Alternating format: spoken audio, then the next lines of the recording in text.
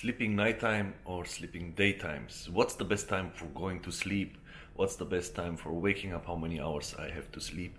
That's such a good question, and so many people are talking about this in the internet, and they are saying it's better to sleep night times. The best time to sleep, I heard also about that it's between 11 p.m.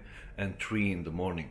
But guys, to be honest, from my point of view, that's more important to listen to your body, how you feel, in which time you get the best rest, the best recovery for yourself, and that you choose your timing if you can do that, because maybe you have a job and you need to follow the working hours from your employer. So in that case, depends on your life, which job you have and how your lifestyle is. But for myself, if I see there is so many people, they wake up in the morning, they are really very successful, but there are also a lot of people who wake up not in the morning, they wake up afternoon, or like 12 p.m, 1 p.m, 11 a.m, 2 p.m, 3 p.m. I know people waking up 4 p.m. even, and they are really very successful. So it depends on your goals, it depends on your lifestyle, it depends on what you have to do. And there's people who wake up in the morning because they like to get the things early done, the early birds. And there are people like who prefer, like myself, I prefer also like wake up late, that I can use the night for doing my work. Why? Because it's very simple.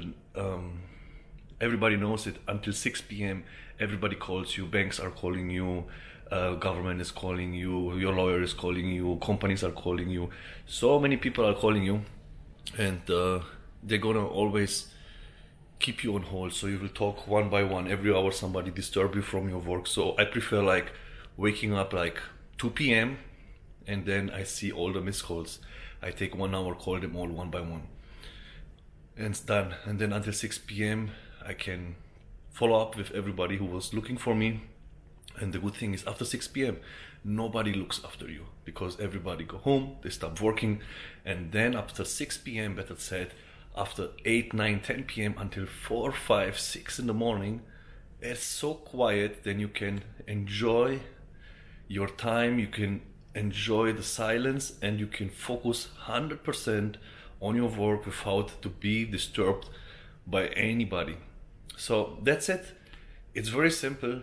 It's up to you how you feel comfortable, and choose for you sleeping and wake up time that suits and match to your life.